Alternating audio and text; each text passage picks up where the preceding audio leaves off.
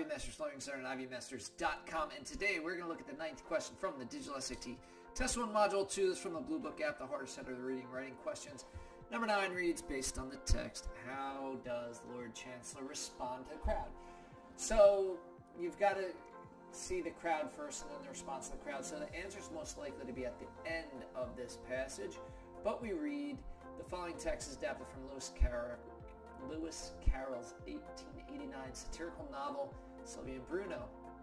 A crowd is gathered outside the room belonging to the warden, an official who reports to Lord Chancellor. So satirical, Saturday Night Live is a good example of satire. It's imitation used to poke fun.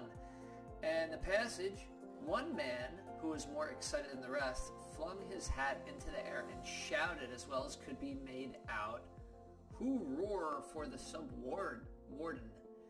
Everybody roared, but whether it was for the Sub-Warden or not did not clearly appear. Some were shouting bread and some taxes, but no one seemed to know what they really wanted. All this I saw from an open window from Warden's breakfast-saloon, looking across the shoulder of Lord Chancellor. What can it all mean? He kept repeating to himself. So this must be Lord Chancellor. I've never heard shouting before at this time in the morning too, and with such unanimity. Unanimity is the noun form of the adjective unanimous. You've probably heard the word unanimous.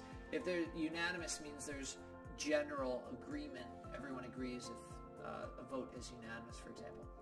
So once again, how does Lord Chancellor respond to the crowd? So let's go through the answer choices and we'll check back on the text for each of them. Answer is A. He asks about the meaning of the crowd shouting. He does say, what can it all mean? Even though he claims to know what the crowd wants. Then when we read on, I've never heard of such shouting before.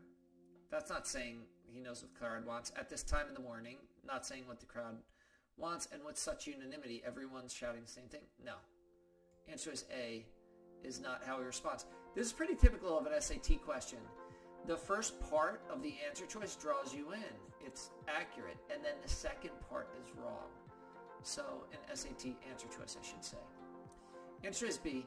He indicates a desire to speak to the crowd, even though the crowd has asked to speak to the Sub-Warden. In the quote, we don't see any desire to speak to the crowd. So B is gone as well. Answer is C. He expresses sympathy for the crowd's demands, even though the crowd's shouting annoys him. So if he's sympathetic, he would be like, hey, let's give them what they want. I feel so bad for them, something like that. But none of this is right. He just asks what the crowd, what it means.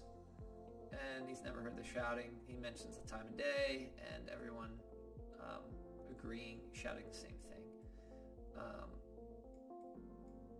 I mean, when he says, at this time in the morning too, that could be a sign of annoyance, but it could also be like, hey, I'm surprised everyone got up so early to shout about stuff. Answer is D. He describes the crowd as being united. He does say at the end, with such unanimity, united. Even though the crowd clearly appears otherwise. Does the crowd clearly appear otherwise? One guy says, hey, who roar for the Sub-Warden? Some are shouting bread and some taxes. So it seems like they're shouting all about different stuff. So the crowd does not appear to be united. Answer choice D is your correct answer. Thank you for joining us today. If you like this video, click like.